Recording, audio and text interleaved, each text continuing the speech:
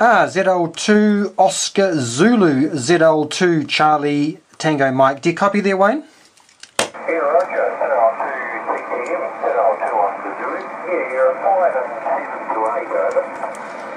Yeah, Roger. You're probably the same actually. You're probably a 5x7. Just signal starting to come through there. Just wanted to do a quick radio check on this little rig. How does it sound at your end, over? Yeah, Roger. Audio is good. Good. And yeah, nice and clear. And I'll revise that report. You're 5 and 9, over. Alright, Roger, 5x9 and sounding pretty good. Oh, that's good, thanks, Wayne. Yeah, no, just spent the last month or so sort of making up this little homebrew QRP rig. Did the first contact last night using a different power amplifier configuration, and just doing another test tonight with I guess a simpler setup with the driver on the RF510. So putting out just on 5 watts, so very similar to yesterday, but a much simpler circuit. I think I probably should be able to get a bit more out of this. I'm using an old laptop power supply which has 24 volts, but I suspect I'm probably nibbling in, yeah, I don't know. It's I find sometimes the old RF power amplifier is a bit of a black art, sort of half maths and half theory, and a little bit of tweaking here and there and playing around. But that's good. At least we're getting out, which is good. You had a good day there, Wayne? Back to you. Yeah, Roger. Yeah, no, not too bad. We've got some rain about an hour ago started, which was much needed. So we're just hoping it keeps going for a while. Pretty dry. I'll pause the video here and come back afterwards. Oh, in fact, I'll leave it running. Signal, and the audio is nice and clear. Perfect. Absolutely no kind of distortion Excellent. or anything like that. So, yeah, no, great, over. No, that's great, thanks, Wayne. I really appreciate that. I'm now in the dilemma of thinking about what to do with this one. Do I package it up and put it into a nice chassis or not? I must admit I like leaving them open so I can sort of look at all the individual components and sort of think about what role they're playing in the circuit, which I like, but clearly the radio performs probably better in a metal chassis. But I've got another rig which I want to revisit, which has AGC and a whole lot of other little knickknacks, which I think I might revisit that particular rig and then look to mount that one in a chassis. But this particular build here, the whole ethos, I guess, or the thrust was to build a rig using commonly available parts. So I've tried to stick away from anything which I class as sort of exotic. So got a homebrew crystal filter, homebrew mixers, stock standard sort of 3904 transistors, the RF510. So you're just sort of trying to keep it as simple as possible. No AGC, no automatic level control on the transmit, just a simple little rig there. But I won't hold you up. Thanks very much for coming back. I might just sort of write this one up and start thinking about what to do next. ZL2 Oscar Zulu, ZL2 Charlie Tango Mike.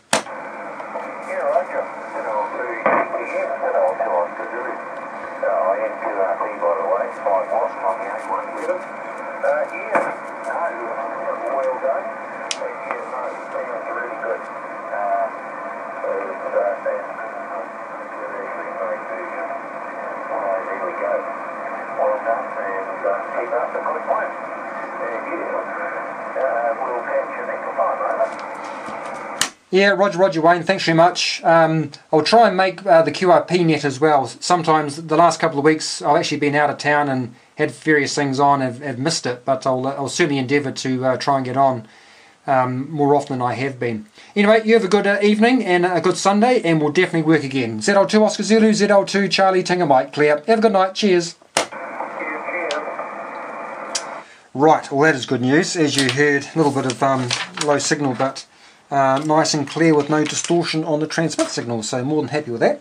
So let me just sort of go through the changes from yesterday without making anybody sick. Right, so what's the best way of doing this? Let's just sort of go a little back from there and I can sort of talk about the circuit. So you recall yesterday I was using this amplifier here as the driver for the RF510, and I said that an itch that I wanted to scratch was to look at a simple common emitter amplifier let me just come out a bit here. So using a 2N3904 and having the VCC sitting at 24 volts as opposed to 12, just to see if I could get a greater amplitude voltage swing at this point to drive the RF510. So this was the overall configuration I came up with. Exactly the same, bypassed on the emitter resistor, and had an output transformer here. So the transformer I had out of the box had already had 20 turns on one of the cores. So I thought, well, I'll leave it at 20 and then just play around with the secondary to get the best match, which turned out to be 20 turns to 7 turns, and that's on an FT37-43. Other than that, it's just straight through into the RF510. So in terms of the 510, what did I change here? So the input side of the house is exactly the same, in through the 10 ohm resistor and 100 nanofarads into the gate of the 510. On the biasing side, what I elected to do is I took out that 51 ohm resistor and just replaced it with an RFC, which you can probably just see it over in the back there. Is, let me just, oh no, I'll keep this out because otherwise you can't see the schematic.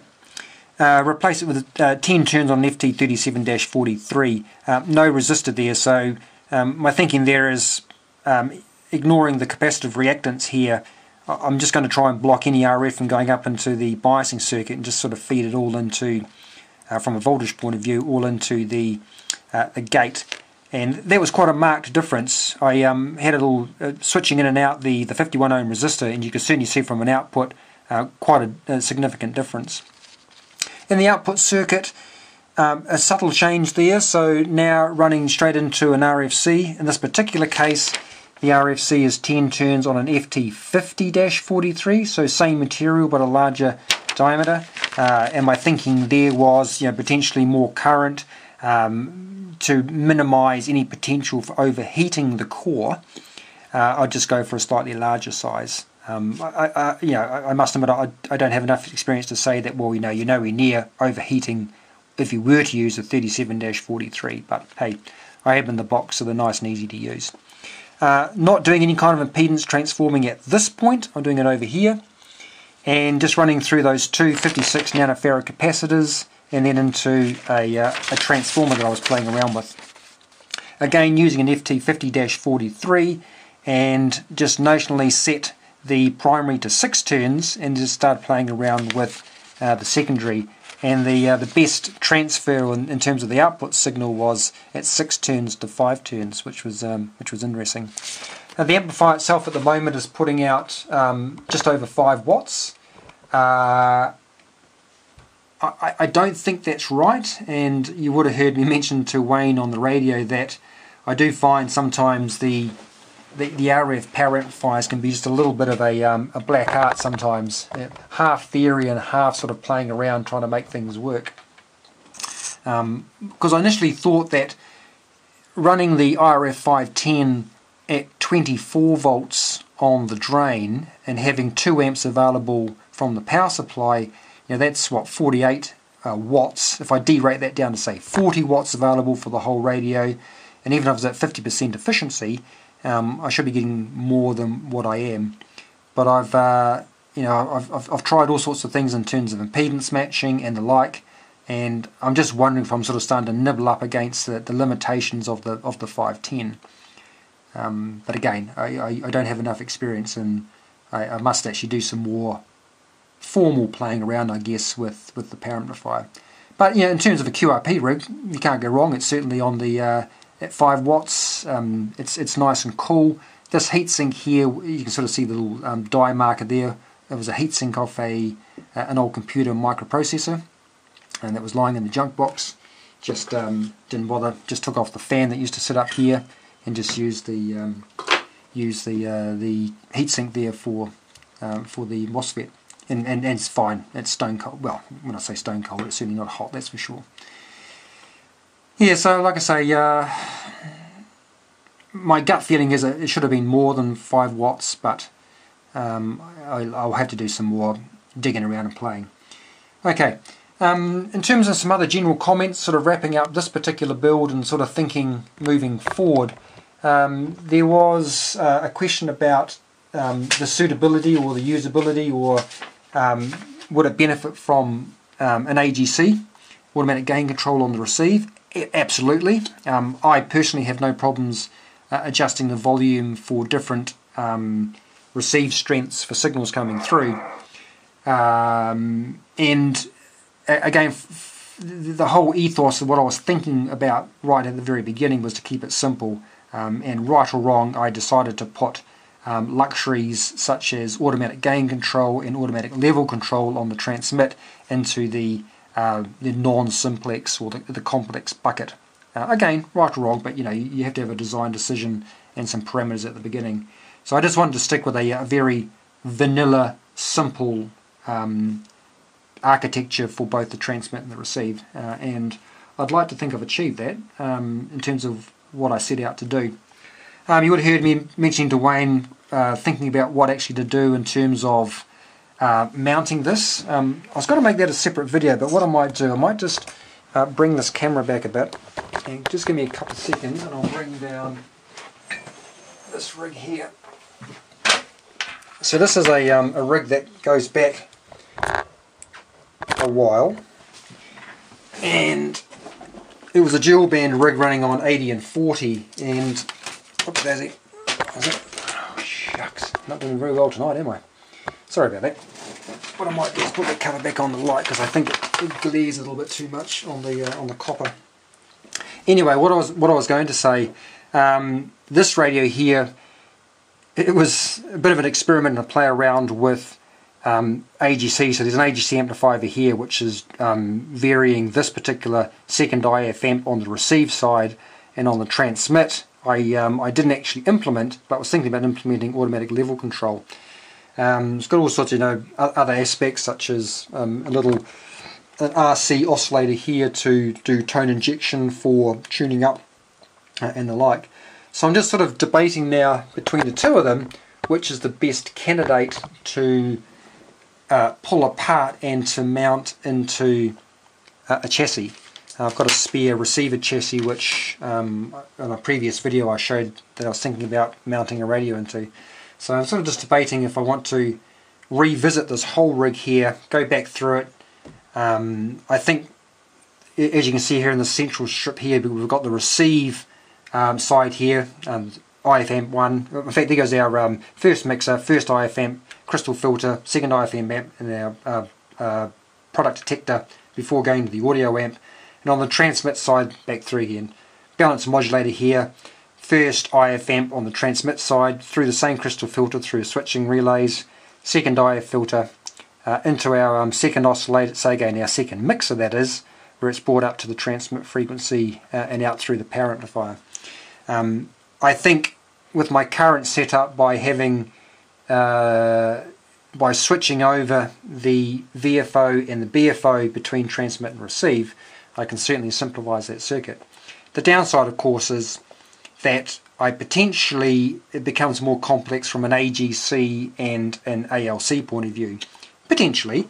For example, one option could be, if I was to go with a single or just two IF amps serving both transmit and receive, is for the receiver AGC here on transmit, it just gets set to a set level, at a set level of gain for that particular IF amp, and just remove all AGC aspects. So that wouldn't be hard to do with just a simple diode switch. So maybe that's probably not a bad way of doing it. And then maybe on the second IF amp or on the driver, potentially introduce some ALC. I don't know. But it has always sort of been on my list of things to do to revisit this particular radio. But it worked well at the time, and still does. I'm just wondering if this is a better candidate to mount.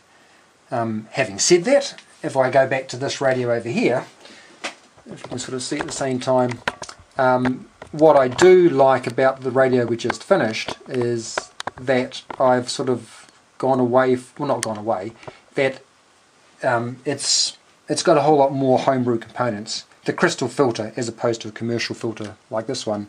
The homebrew mixers as opposed to the SBL ones here. And you know, I can only go by the received signal report, and if people are saying that it sounds great, then I'm as far as I'm concerned, I'm quite happy with the way that's working for what I like out of radios. So there's some merit in maybe sticking with this one and making that package that one up being more sort of homebrew. I don't know. I'm sort of happy to take some input there if people have got a preference of one way or another. Anyway, okay, so I have rambled long enough. So I've covered what I did today with the RF510 and its change in configuration. I've covered the much simpler, way simpler driver circuit as opposed to this one here. So if I was to use a MOSFET in the future, I'd certainly be looking to use something like this, just purely from simplicity point of view. And just briefly spoken about sort of what to do next in terms of revisiting this or mounting. Anyway, I'll say 73 there, stay safe, and I'll do some more mulling. Feel free to leave a comment, and I shall see you next time. Cheers all.